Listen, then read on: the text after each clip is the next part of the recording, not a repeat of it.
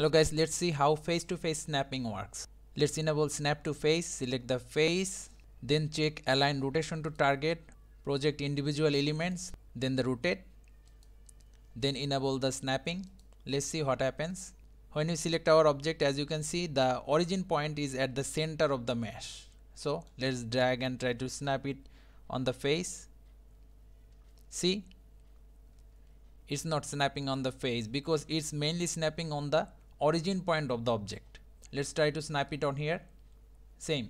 So how to change the origin point? Select the cube, tap to edit mode, press 3, face selection mode, select the face you want to snap, shift plus S, cursor to selected, tap to object mode, object, set origin, origin to 3D cursor.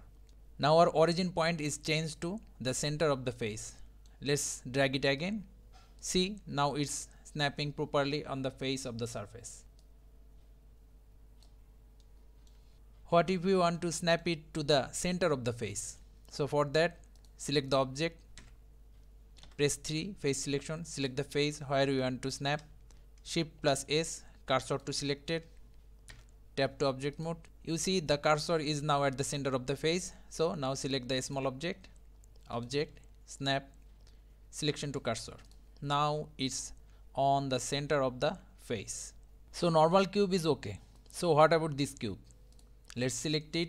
Let's change the origin point, tap to edit mode, 3, face selection mode, shift plus S, selection to cursor, object mode, object, set origin, origin to cursor. Now the origin point is at the center of the face, so it should be work fine, right? Let's see. You see that it's not working fine. Let's move it here. Both plane, they are not working. So what's the solution? If you want to snap it properly, select the object, tap to edit mode, select the face, press 3, face selection mode, select the face, click on this orientation, then a custom orientation by clicking on this plus icon. Let's name it custom. You see now we have a custom orientation. Tap to object mode, shift A, add a empty object, select the empty object, orientation to custom, go to object, transform, align to transform orientation. Now select the object, hold Ctrl, then click on the empty, Ctrl plus P, object, let's parent them.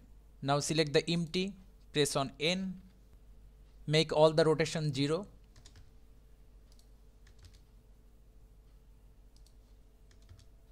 Change the orientation from custom to global. Now if we press on 1, you can see the face is aligned with the grid line, but the rotation is totally messed up. So let's fix the rotation. Let's fix the rotation. Minus 180.